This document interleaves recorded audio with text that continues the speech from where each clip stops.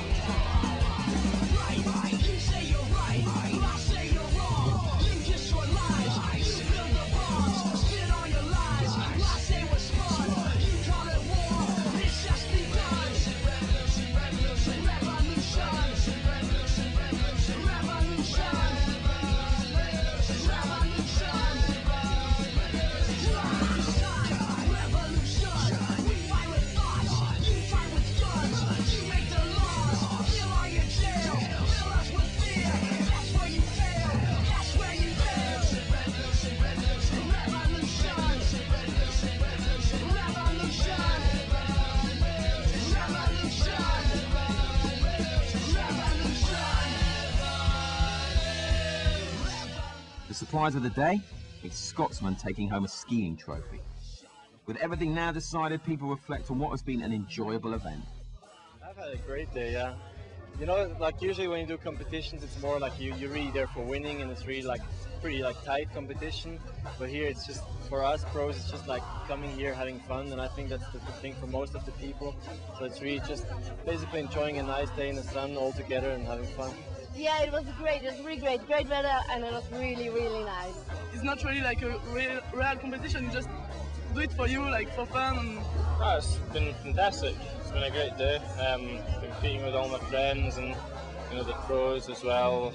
Yeah, I would like to come back. I mean, it's my second year already, and if they invite me next year, I'm going to be back for sure. We're killing each other, we the people can stop it. Who they trying to fool? We the leaders of the new school. We fight for our rights, realize the government full of don't ask us why. You can see it in the...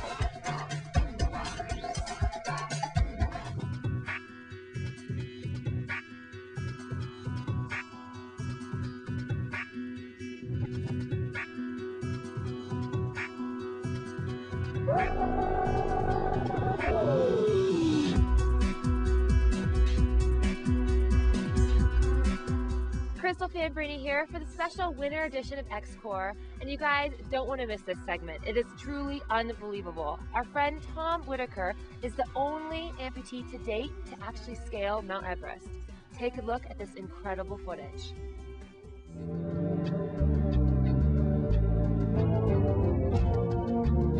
Everest Challenge did not just place the first disabled person on the summit of Mount Everest, but it also created 3 world firsts. The first Westerner to summit twice in one season, Jeff Rhodes, our cameraman, and one of our Sherpa that went to the South Summit on one occasion and to the main summit twice in one season.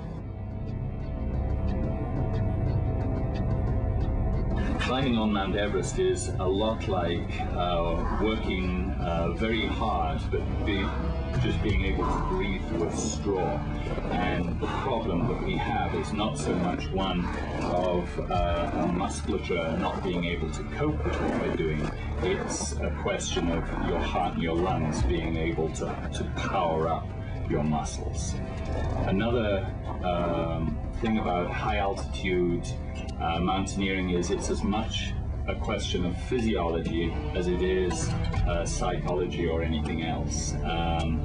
If your body adapts well to high altitude, then you tend to go well, and you can be the fittest specimen in the world at sea level and do very poorly up at altitude.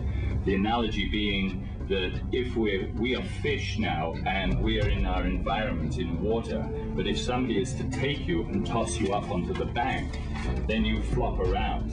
And it is not the fastest, best conditioned fish that functions in this environment that does best on the bank.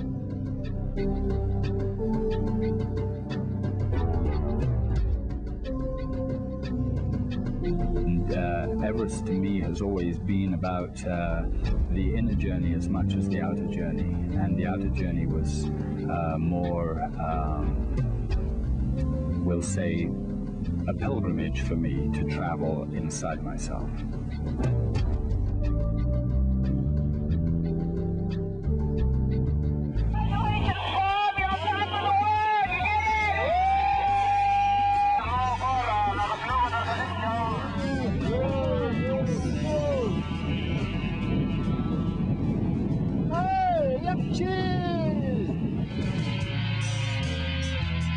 great thing about climbing Mount Everest with a prosthesis is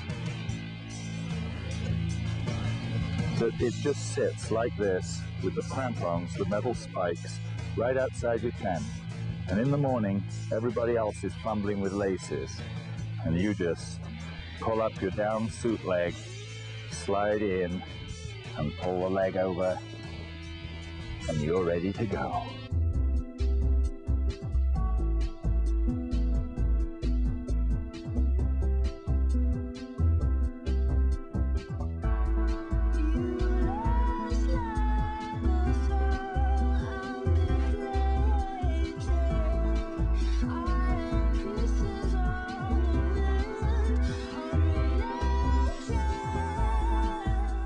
Tom's an amazing guy, huh? I'm telling you, you're gonna see nothing like that anywhere else. Only exclusively here on Xcorps. You guys gotta stick around because when we come back, we're taking you to Antarctica.